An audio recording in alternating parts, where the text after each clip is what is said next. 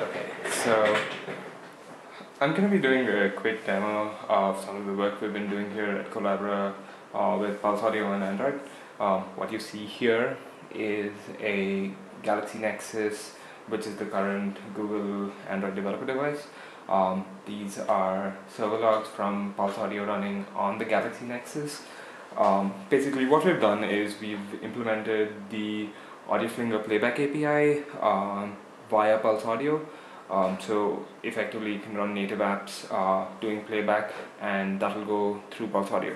We haven't done capture or policy APIs, and the latter are quite hard, but the playback itself does work. Let me quickly show you that this is an Android debugger shell on the device, and I can list the hardware that PulseAudio has detected.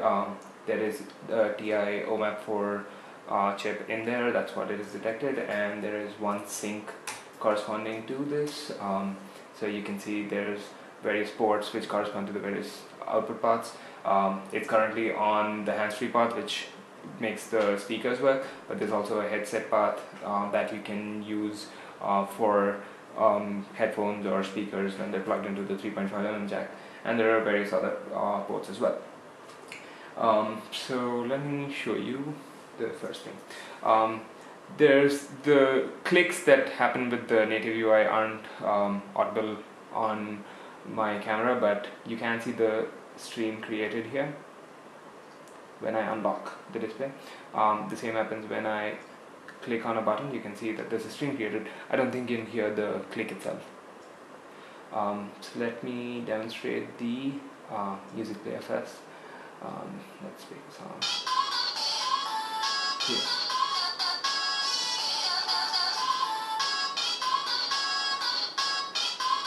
I can seek around.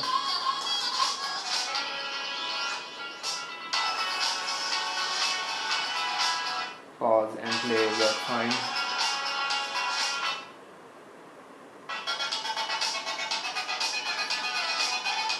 That's just how the song is. It sounds like drops actually, but yeah.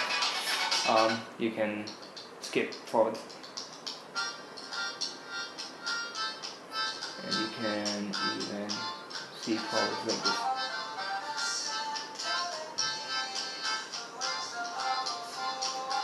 Alright. There's also videos. You'll notice that trying to play a video has automatically paused the music player. That still works fine as well. This is the Sintel movie from the Blender Foundation.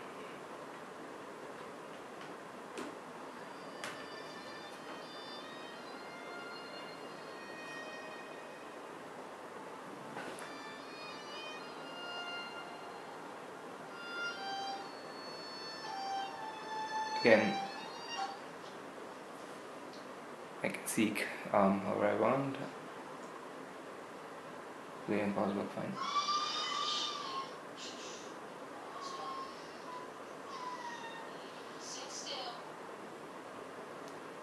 You can actually see AV sync also works fairly decently.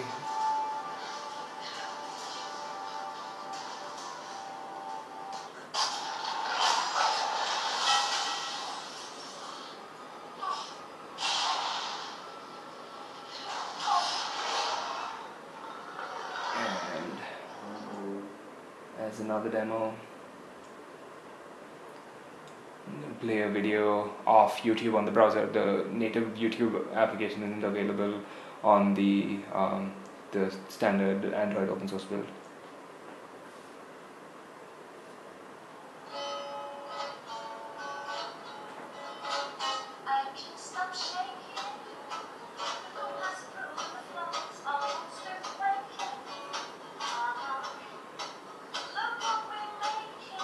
So you can actually make up the AV sync a lot better over here.